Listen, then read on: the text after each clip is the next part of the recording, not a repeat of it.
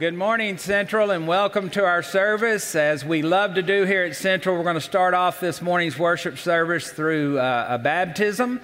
And our candidate this morning is Joshua Thomas. And Joshua, we're so thankful that God has led you into our church family to be a member here at Central Baptist. And we're thankful, most of all, for your relationship with Jesus Christ. And now you're publicly professing Him through Christian baptism. So Joshua, upon your profession of faith and in obedience to the commands of our Lord Jesus Christ, I now baptize you, my brother, in the name of the Father, the Son, and the Holy Spirit. Amen. Good morning, Central family. It is great to see you. An exciting day. This is my friend Spencer Castleberry, and she has trusted Jesus Christ as her Lord.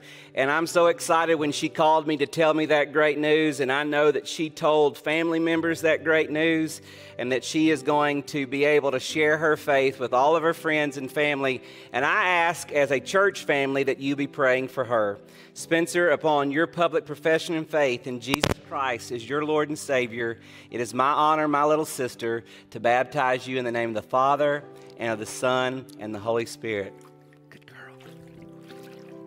Amen. Love you, baby.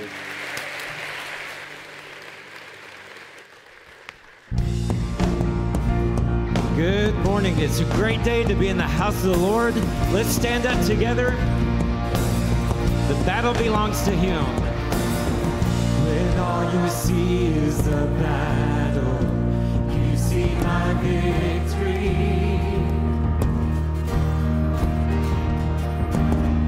When all I see is a mountain, you see a mountain move.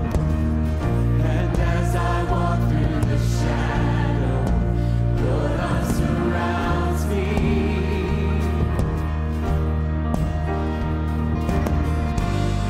There's nothing to fear now, for I am safe with you. So when I fight, I'll fight on my knees with my hands lifted high. Oh God, the battle belongs to you, and every fear I lay at your feet. I'll sing through the night. Oh God, the battle belongs to you. Give it to Him today. And if you are for me, who can be against me?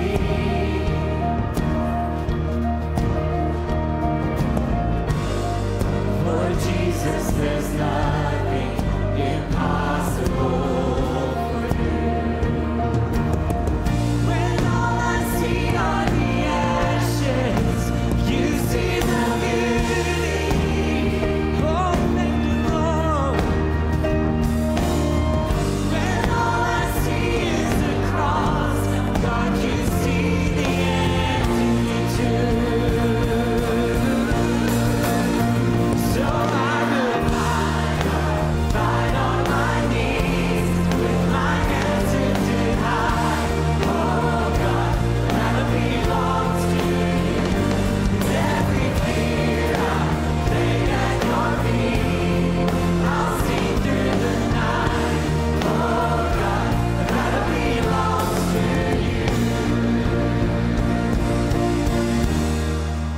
Almighty fortress, you go before us.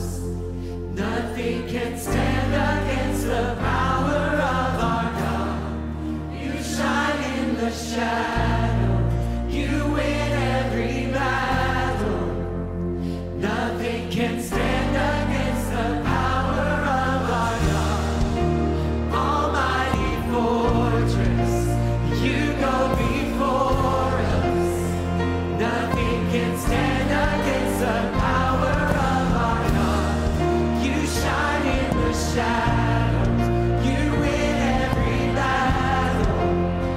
Nothing can stand against the power of our God. Oh, an almighty fortress, you go before us. Nothing can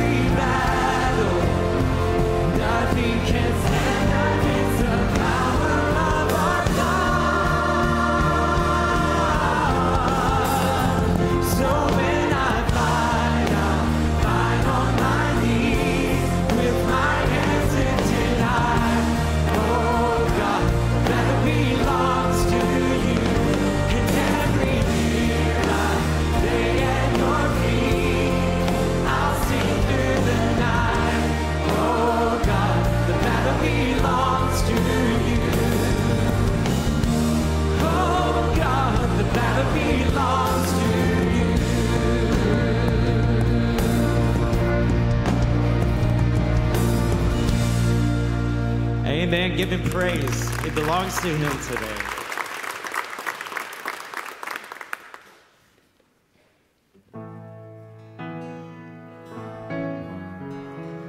Aren't you glad Jesus loves us this morning? He's taken up that battle for us. Ladies, lead us.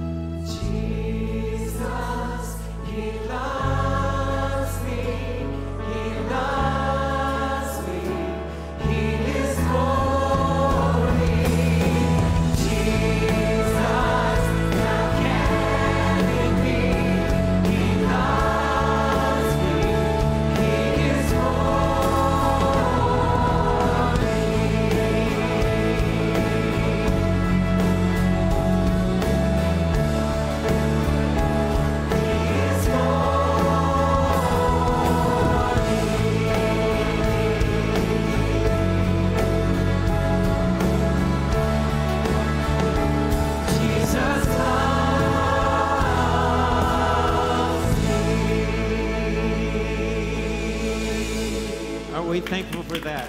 Amen. You may be seated.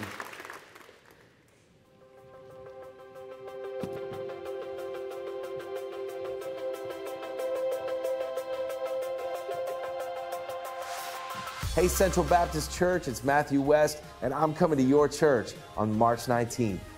It's going to be an amazing night of ministry and worship and music at the My Story, Your Glory tour, and I hope you and your family will join us. Tickets are on sale now at MatthewWest.com.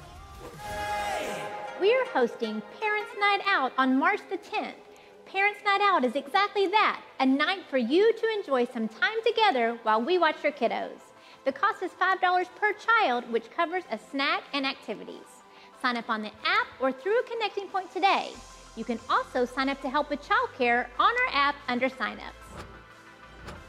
Men's Breakfast is this Saturday at 8 a.m. If you've never attended Men's Breakfast, why not start now? Come eat a good breakfast and dive into God's Word. Lead to Fin is a leadership and apologetics conference for high schoolers through 25-year-olds. Each year, students gather together to dive into God's Word through dynamic speakers and powerful worship. Join us on March the 4th for only $45. You can sign up to come with us on the app or at a connecting point. Church League softball sign-ups have started. This year's season is from March the 27th through May the 27th. The cost is $20 per player and the deadline to sign up is today. You can sign up to play at a connecting point or attend the interest meeting following the second service. You can always use our app or handout for more information about everything that's going on at Central.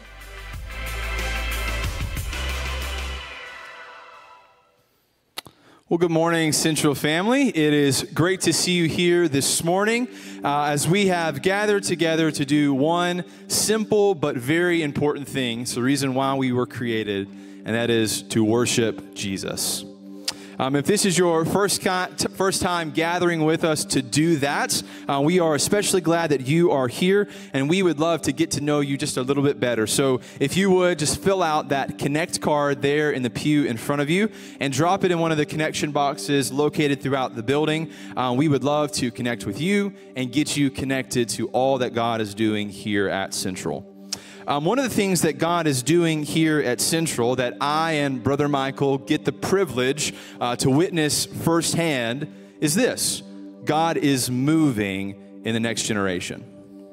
There have been reports of revival breaking out on college campuses all around the nation, starting in little old Wilmore, Kentucky at Asbury University and spreading around the nation with students confessing, repenting, and surrendering their lives to the Lord Jesus. And that is exactly the kind of thing that our country, our nation, our world needs. Generation Z, it's the largest living generation with 72 million currently in Gen Z, and it's also the most lost generation that our country has ever seen. Gen Z can be defined as those who are currently in middle school to those who have just graduated from college. So among the 72 million Gen Z, only 30% say that religion is very important to them. Only 20% say that attending church is very important to them. That leaves 57,600,000 Gen Z in America who could care less about religion, an even smaller number who could care less about church, an even smaller number who could care less about Christianity, and an even smaller number of followers of Jesus.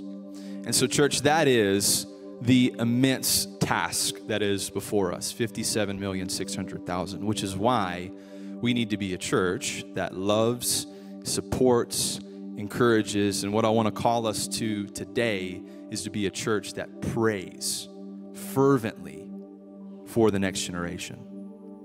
There's a resource that has been designed to help you know how to specifically pray for Gen Z. There are these cards that are available out in the foyer that I want you to pick up, and I want you to put it on your fridge or put it in your car, wherever you see it. So every time you open up the fridge for a late midnight snack, you see this card, and you are reminded to pray for Gen Z this month. But in this moment right now, the graphic will be on the screen. I want us to pray together as a church. I want us to pray for Gen Z to grow in love with Jesus and His Word. I want us to pray that Gen Z would be able to engage with their lost friends with the gospel. We want to pray for them as they try to navigate this crazy world that we live in with the unchanging truth of God's Word. We want to pray that they might have a zeal, a passion to serve Christ as they leverage their life for His glory and His fame. So you can stay where you are. You can assume whatever position you're comfortable with. The graphic will be on the screen here. It just matters that you pray. Brother Michael is going to come and close us in corporate prayer in just a few minutes. But in this moment right now, church, let us pray for this generation.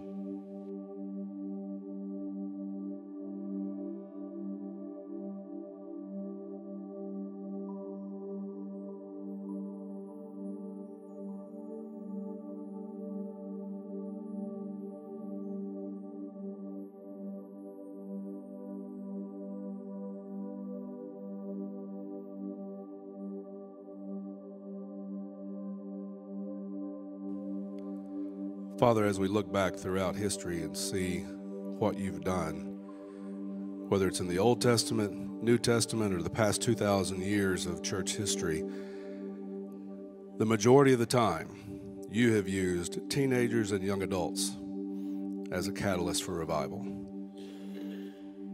We pray that you will do it again. We pray that you will do it again all over this world, and of course, we pray that you will do it again right here in Conway, right here in Central Baptist Church. So, Lord, we pray that Gen Z would grow deeply in love with Christ and his word. We do pray that they would engage unbelievers with the gospel as they show and share the love of Christ. We pray that they would be able to navigate this world with the truth of your word. And we pray that they would passionately serve Christ as they leverage their lives for his glory. But Lord, we would be remiss if we prayed for them without praying for the rest of us who are of older generations, because we must model these things for them. They must see in us all these things, in how we love you and how we love others, how we love them, how we teach, how we preach, how we witness, how we pray, how we give, how we counsel, how we budget, how we do the simplest of things in everyday life. So, Lord, as we pray for Gen Z, help us, stir up within us, renew a right spirit within us, that we together may serve you more passionately and more effectively and see you be glorified in amazing ways in our midst. And it's in Christ's name we pray. Amen.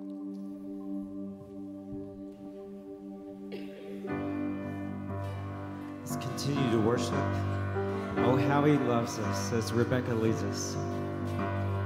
Who am I that the highest King would welcome me? I was lost, but he brought me in. Oh, his love for me. Oh, his love for me. Who the sun sets free, oh, is free indeed. I'm a child of God.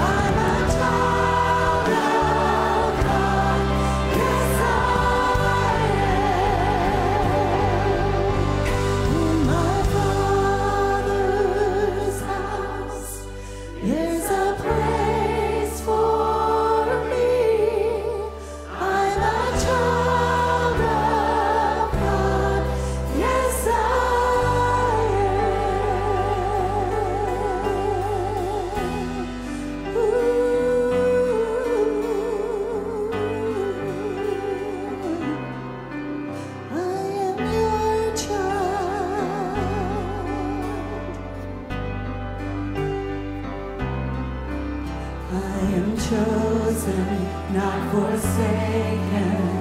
I am who you say I am. You are for me, not against me. I am who you say I am.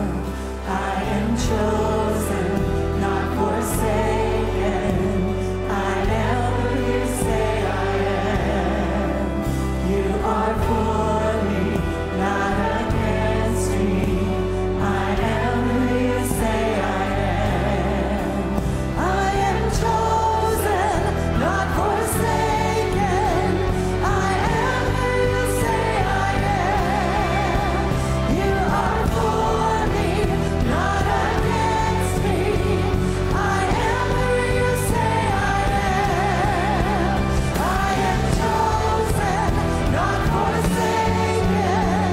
I am who you say I am. You are for me, not against me. I am who you say I am.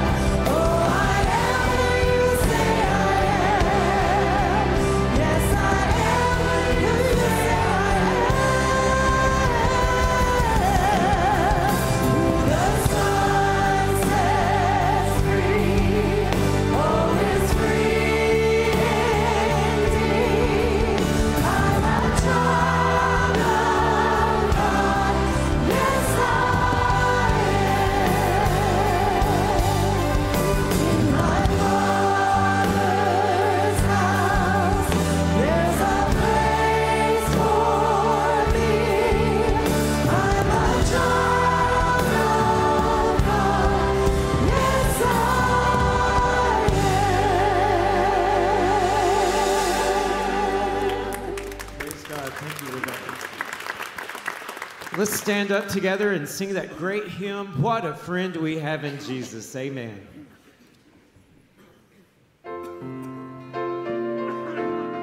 What a privilege to carry all of our prayers to Him this morning. Let's raise our voices.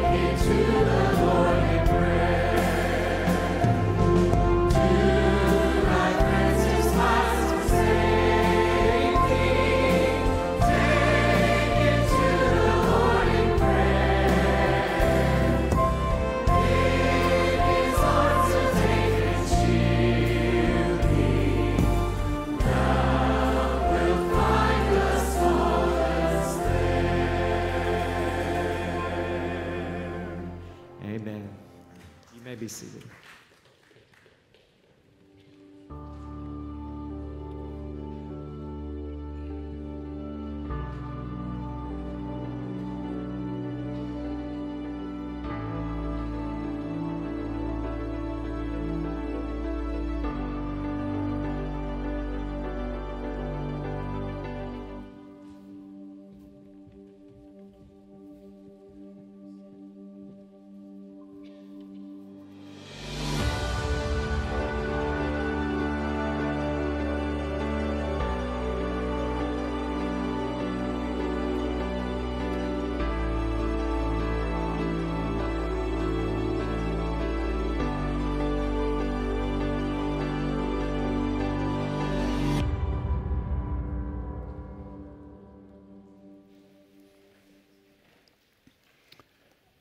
As you can tell by the sermon bumper, we're beginning a new series this morning.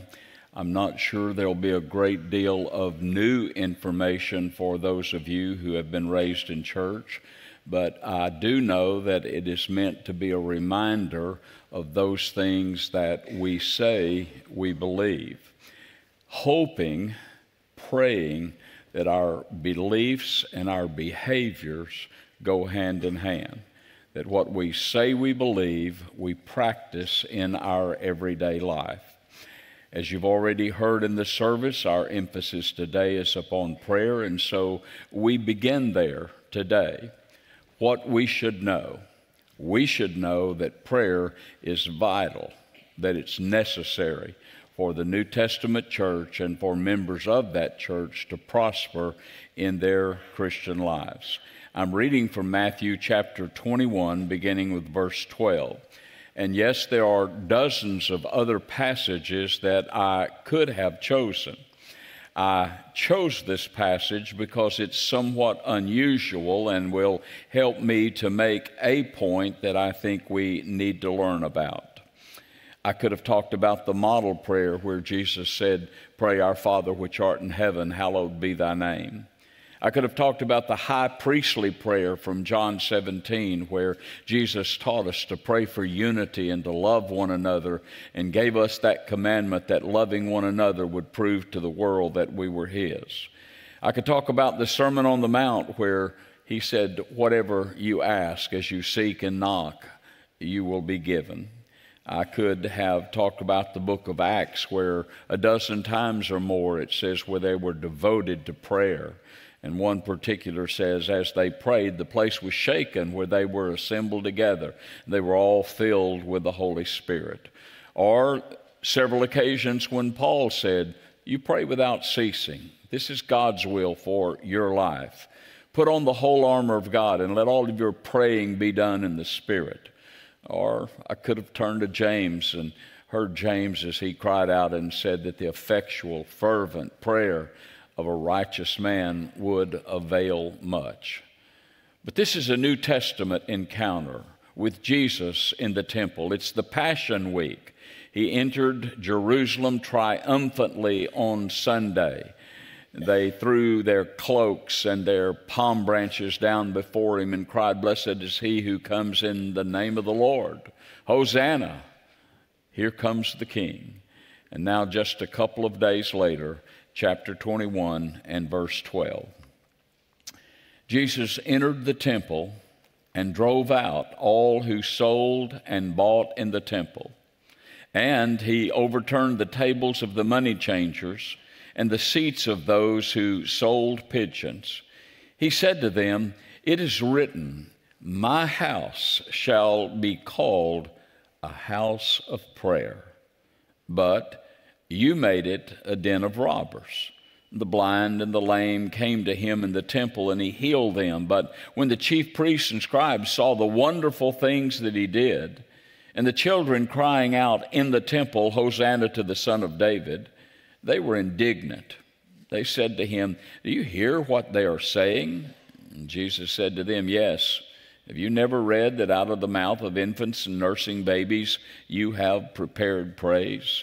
And leaving them, he went out of the city to Bethany and lodged there. So somewhere about Tuesday or Wednesday of the Passion Week, Jesus is ministering in the temple. Blind folk are coming to him, and he's touching eyes, and they leave saying that he caused me to see. Lame people are coming to him, and he's touching the wounded and the afflicted, and they are hopping away with joy that they've come into the presence of Jesus Christ. But then he turns, and there is a table. And behind that table, there are swindlers who are cheating people out of their sacrificial offerings. Here's what happened. They sold doves and pigeons to those who could not afford to bring them with them as they traveled to come for Passover. They'd sell this dove or this pigeon to you, but instead of sacrificing it for you, they'd sell it to you also. And instead of sacrificing it for you, they'd sell it again and again, making much and giving little. And Jesus declared, my house is meant to be a house of prayer. But you, by the action and attitude that you've shown, you've made it a den of thieves. So I want to talk to you this morning about the price that we pay when we do not pray. And I want to talk about the priority that prayer really does need to have in our lives. And maybe just a word about the purpose of prayer, what it does for us, in us, through us, and to us. The Old Testament prophet Samuel said, God forbid that I should cease to pray for you. Prayerlessness is a sin against Almighty God. What price do we pay when we fail to pray?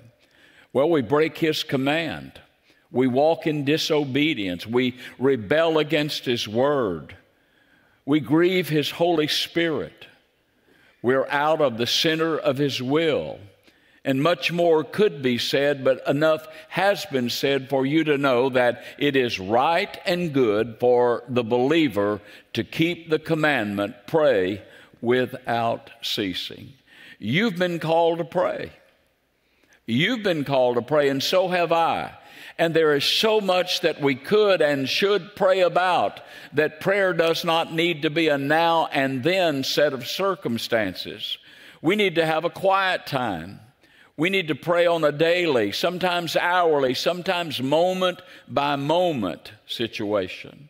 We need to set aside a time to be intimate with God and spend in His presence. The study of His Word is how we learn His will.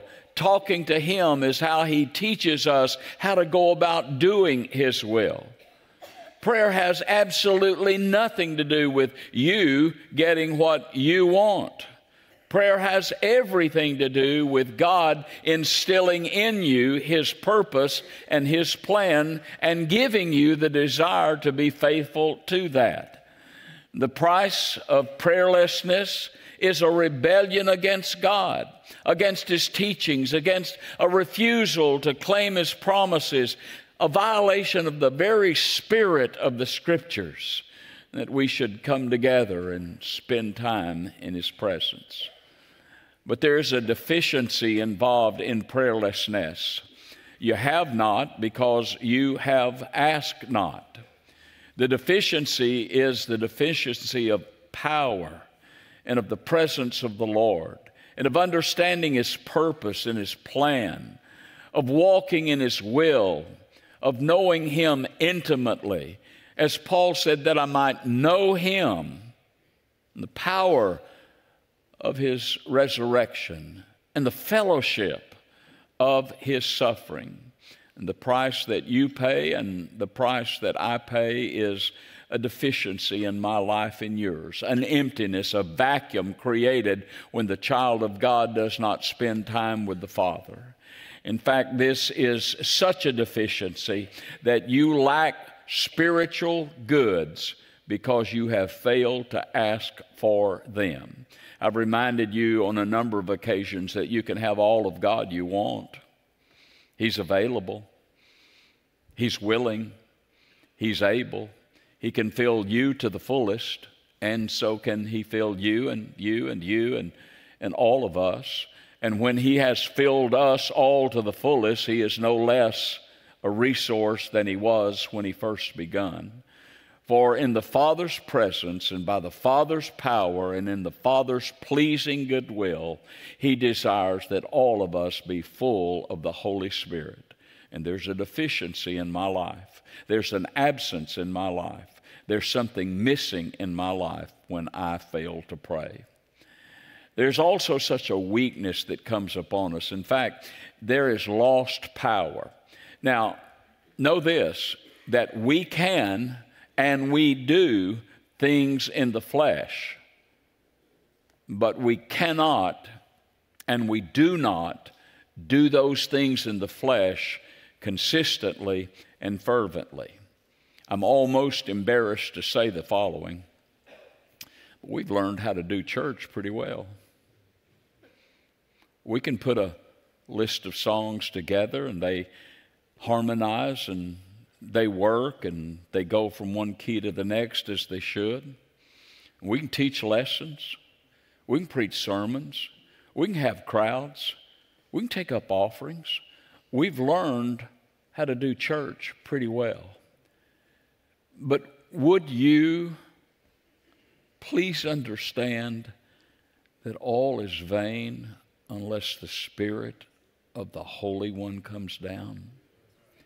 Would you grasp the fact that all of the church that we do is wasted, not worshipful?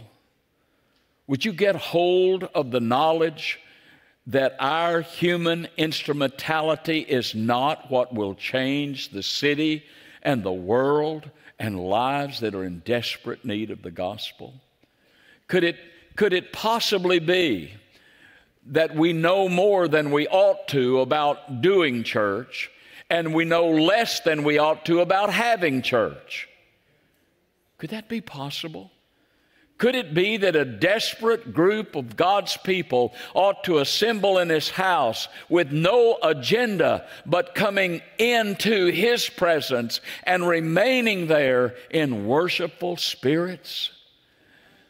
Could that be? Well, of course it could be.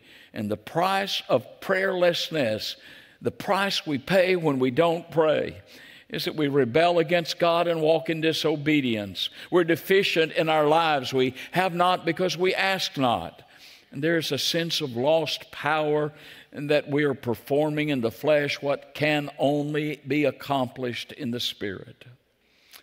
Let me share about the place of prayer. And this brings us back to the text and the reason that I chose this text. So here he is. He's in the temple. He's just 2 or 3 days away from crucifixion. This is not going to be a good week for Jesus the man. It's going to be a great week for Jesus the God, for He's going to finish the work the Father has sent Him to do. But before that, there's going to be travail and agony, pain and suffering, and He's going to die on a wretched cross. But today, He's not thinking of Himself. Today, He wants the blind man to see. Today, He wants the lame man to walk, the deaf man to hear. And today, He wants that temple to be such a holy place for His Heavenly Father that He's willing in righteous indignation to do what He does. But here's what I want you to get. It's not so much what they were doing in the temple that angered Jesus. It's not so much that they were selling doves and pigeons and even making a living and even swindling people. Wrong, yes, indeed, but it's not so much what they were doing. It is what they were not doing that angered Jesus. This is a house of prayer. How dare you treat it like the marketplace? How dare you bring the culture into the church? How dare you act like the world belongs here? What he was so aroused by was the fact that his Father's house was a place of healing the hurting and helping the hopeless and ministering to the miserable, not swindling the people. And he cried out and said, "This is a place of prayer."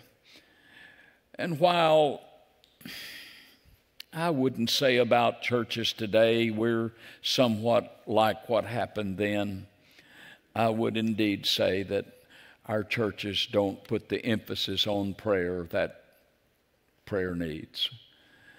I would say that quite often this becomes the place of fellowship.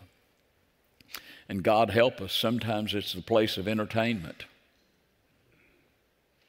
And sometimes it's the place where we socialize.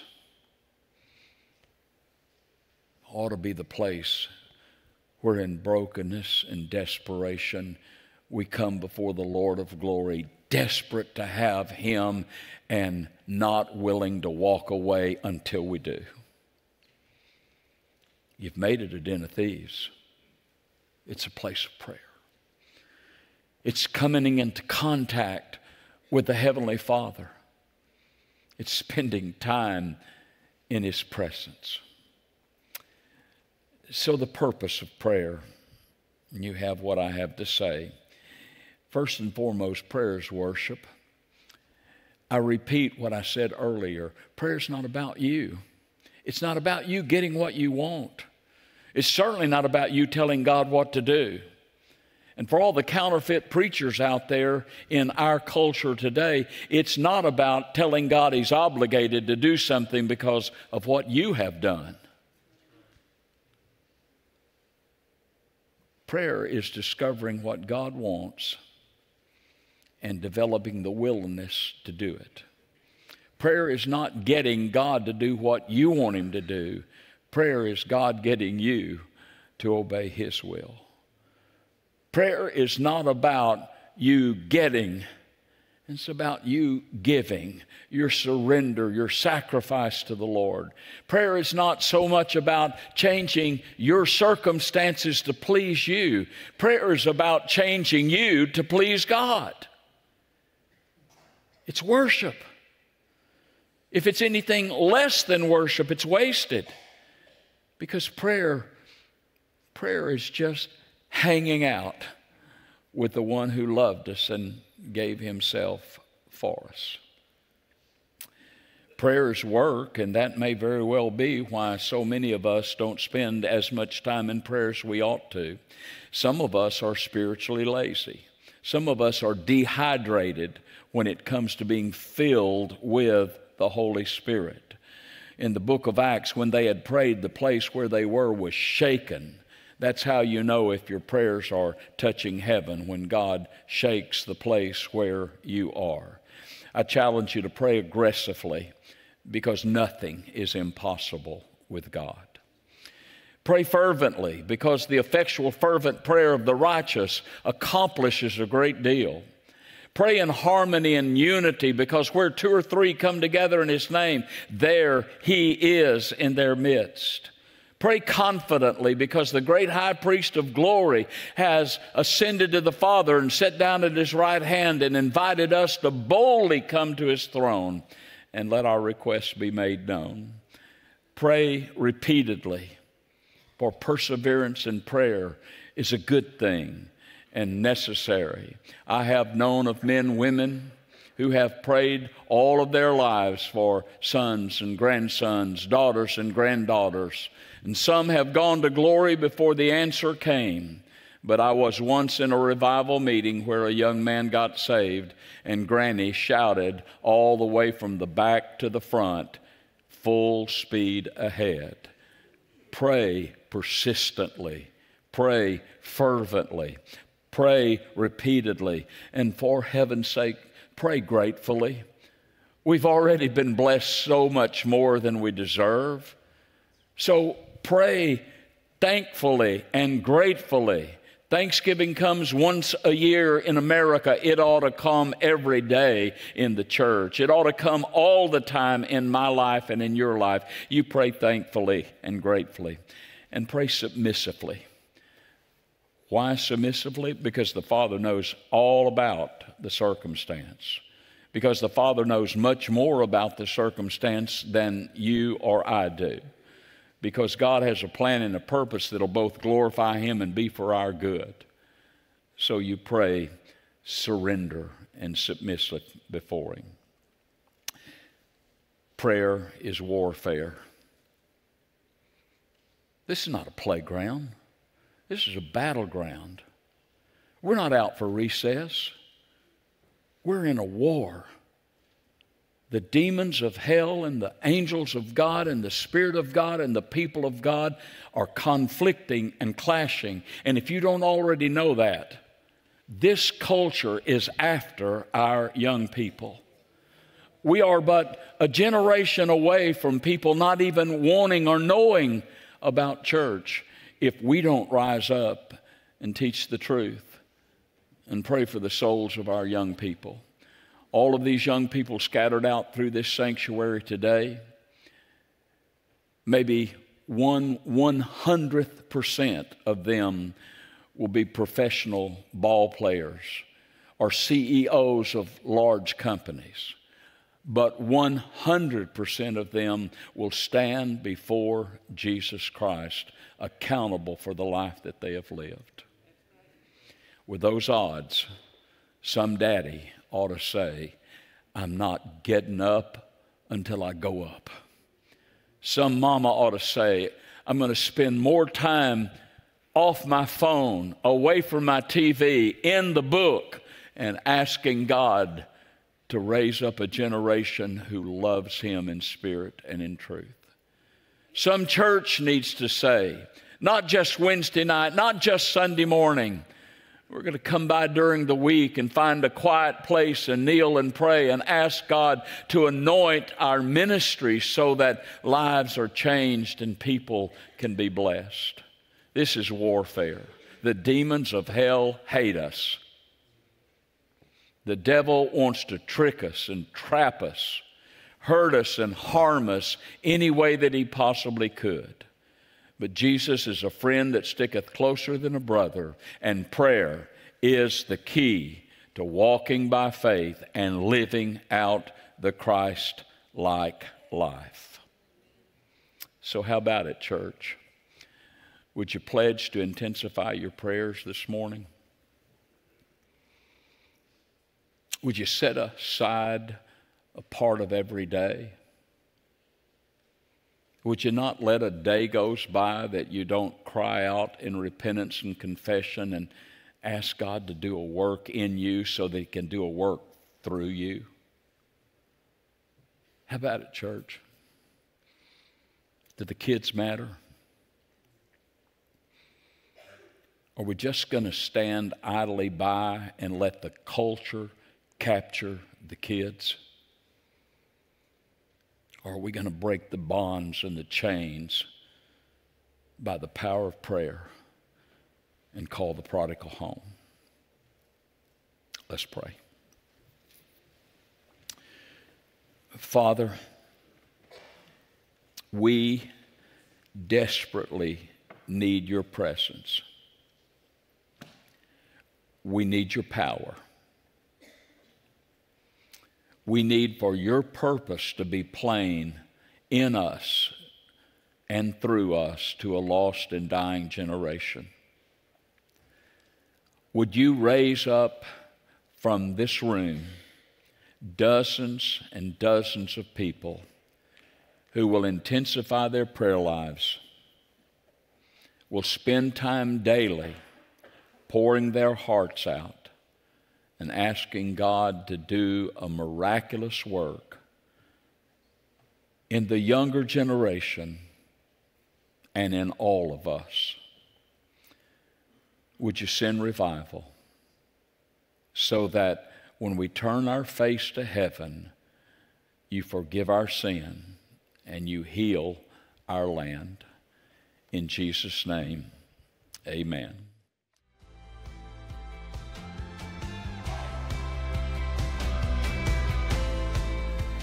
Thank you so much for joining us for Worship Online.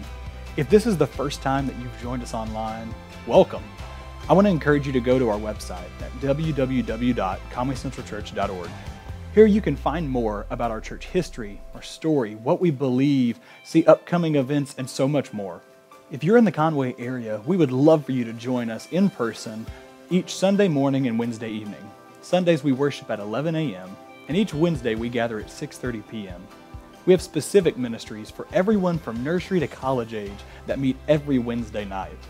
If you want to stay in the know and be better connected to the Central family, you can download our church app from your app store. Just search Conway Central Church. Through our app, you're able to do things like sign up for events, get exclusive digital content, and see what's happening through our handout and other information. It's a great way to stay connected. Thank you so much for worshiping with us here at Central, and we hope to see you again soon.